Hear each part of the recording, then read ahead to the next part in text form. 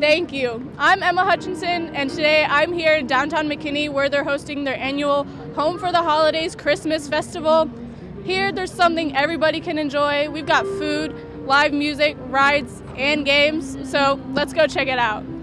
Is this your first time being at the festival or like working at the festival? Yeah, it's my first time. What is one thing that you would tell somebody to try if they came to this festival? Maybe the Ferris wheel. Ooh, what is your favorite thing about the holidays?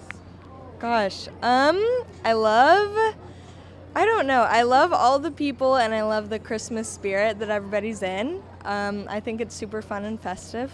Is this your first time coming to this festival? No. How many times have you been? Every Thanksgiving.